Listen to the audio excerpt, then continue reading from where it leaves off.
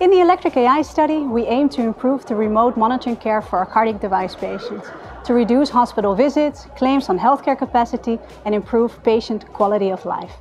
Nowadays, most patients who carry an internal defibrillator, or so-called ICD, are monitored remotely in their home environment. Remote monitoring has improved the care of our ICD carriers tremendously, but misses a crucial feedback loop between patient symptoms and device readouts. This leads to unnecessary hospital visits and a large amount of device data alerts needing review, putting burden on both our patients and our hospital staff. In Electric AI, we will develop a new mobile application that collects patient symptoms and can integrate these symptoms with device transmissions, introducing a new clinical workflow.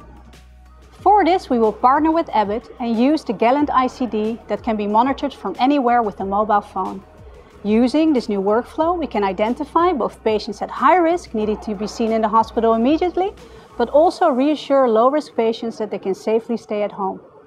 With Electric AI, we will transform the care for and with our patients.